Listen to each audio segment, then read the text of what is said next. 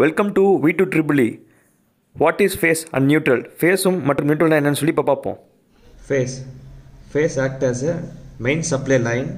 ஓகேங்களா? இந்த ஃபேஸ் வந்து ஹாட் லைன்னு சொல்லுவாங்க, இல்லை லைவ் ஒயர்னு சொல்லுவாங்க. இந்த மெயின் சப்ளை லைன் இந்த ஃபேஸ் மூலயமா தான் வந்து உங்களுக்கு வந்துட்டு வோல்டேஜ் வந்து லோடுக்கு போகும். அதாவது பொட்டன்ஷியல் டிஃப்ரென்ஸ் நடக்கும். ஃபேஸில் பார்த்தீங்கன்னா பொட்டன்ஷியல் வந்து வேரி ஆகும் உங்களுக்கு. ஓகேங்களா? பொட்டன்ஷியல் எப்படி வேரி ஆகுதுன்னா, டிரான்ஸ்ஃபார்மர்ஸ் நம்ம யூஸ் பண்ணுறோம் இல்லையா, step up transformer, step down transformer. So அது மாதிரி பொட்டன்ஷியல்ஸ் வந்து உங்களுக்கு வேரி ஆகும்.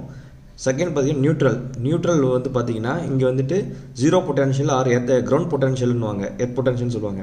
நியூட்ரல் வந்து பொதுவாக என்ன சொல்லுவாங்கன்னா, நியூட்ரல் எதுக்காக வச்சுருக்காங்க அப்படின்னா பேலன்சஸ் த லோட் அப்படின்னு சொல்லுவாங்க. ஆக்சுவலி வந்து ப்ராப்பரான டேர்ம் வந்து இது இப்படி சொல்லக்கூடாது. The path back to transformer for the unbalancing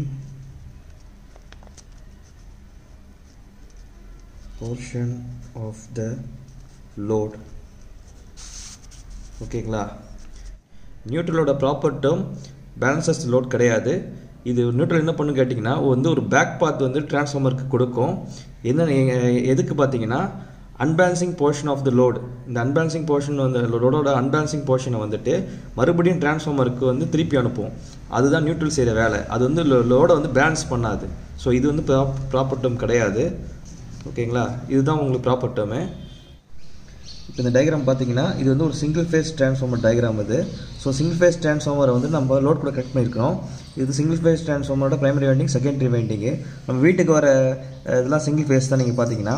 so வந்துட்டு இந்த இடத்துல பார்த்தீங்கன்னா, இந்த சிங்கிள் ஃபேஸில் பார்த்தீங்கன்னா கீழே வந்து நம்ம நியூட்ரல் கொடுத்துருப்போம். ஸோ வந்து ஒரு சர்க்யூட்டை க்ளோஸ் பண்ணால் தான் நமக்கு வந்துட்டு கரண்ட் ஃப்ளோ இருக்கும், அதாவது எலக்ட்ரான்ஸ் வந்து ஃப்ளோ ஆகும். ஸோ இந்த எலக்ட்ரான்ஸ் ஃப்ளோ ஆகிறதுக்கு தான் நம்ம வோல்டேஜ் சப்ளை கொடுக்குறது. சரிங்களா? இப்போ வீட்டுக்கு வரதுலாம் உங்களுக்கு 240 வோல்டேஜ் வரும் நமக்கு. ஓகேங்களா? உங்களுக்கே தெரியும். இப்போ இந்த ஃபேஸில் வந்துட்டு உதாரணத்துக்கு நார்மலாக வந்து ஒரு 10 ஆம்ஸ் வந்து கரண்ட் நீங்கள் வந்து போகுதுன்னா, இப்போ லோடு இருக்குல்ல, லோடோட கெப்பாசிட்டி 8 ஆம்ஸ்னா, அப்போ 10 - 8 ரிமைனிங் 2 ஆம்ஸ் இருக்குல்ல, அதாவது மீதம் உள்ள 2 ஆம்ஸ் இருக்குல்ல, அதுதான் வந்து இந்த நியூட்ரல் வழியாக வந்துட்டு உங்களுக்கு ரிட்டர்ன் பேக் டு டிரான்ஸ்ஃபார்மர், மறுபடியும் டிரான்ஸ்ஃபார்மர் வைண்டிங்க்கு போகும். ஓகேங்களா?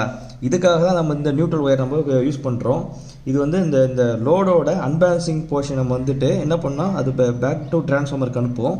சரிங்களா? சப்போஸ் இதே சர்க்யூட்டில் வந்துட்டு சப்போஸ் நமக்கு வந்து ஒரு ஷார்ட் சர்க்யூட் வருது, ஒரு டிரான்ஷன் கரண்ட் வருது அப்படின்னு பட்சத்தில் பார்த்தீங்கன்னா, இந்த 10 ஆம்ஸ்க்கு பதிலாக ஒரு 100 ஆம்ஸ்னு வச்சுப்போம். ஒரு 100 ஆம்ஸ் வந்து கரண்ட் வந்து ஃப்ளோ ஆகுது டியூ டு ஷார்ட் சர்க்யூட்னு வச்சுக்கலாம். 100 ஆம்ஸ் வந்து கரண்ட் வந்து இந்த ஃபேஸ் வழியாக வந்து ஃப்ளோ ஆகுதுன்னு வச்சுக்கோங்கன்னா, லோடோட கெப்பாசிட்டி 8 ஆம்ஸ் தான். ஸோ வந்துட்டு ரிமைனிங் ஆம்ஸ், அதாவது 100ல் மீதி வந்து ரிமைனிங் வந்து 92. ஓகேங்களா? இந்த 92 ஆம்ஸ் வந்து இந்த நியூட்ரல் வழியாக இந்த டிரான்ஸ்ஃபார்மருக்கு போணுச்சுன்னா என்ன ஆகும்னா, டிரான்ஸ்ஃபார்மர் வைண்டிங் டேமேஜ் ஆகும், இன்சுலேஷன் ஃபெயிலியர் ஆகும். ஸோ இந்த டிரான்ஸ்ஃபார்மர் டேமேஜ் ஆகும்.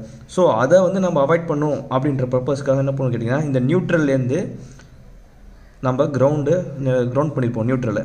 ஸோ ஓகேங்களா? இதுதான் பர்பஸ் ஆஃப் வந்து கிரவுண்டு. இந்த due to short circuit transition கரண்ட்டை வந்துட்டு அப்நார்மல் கரண்ட்டை வந்துட்டு நாம் வந்து டிரான்ஸ்ஃபார்மருக்கு அனுப்பக்கூடாது. ஸோ அந்த அப்நார்மல் கரண்ட்டை வந்துட்டு நாம் நேராக கிரவுண்ட் பண்ணியிருப்போம். இது வந்து பர்பஸ் ஆஃப் கிரவுண்டு. ஓகேங்களா?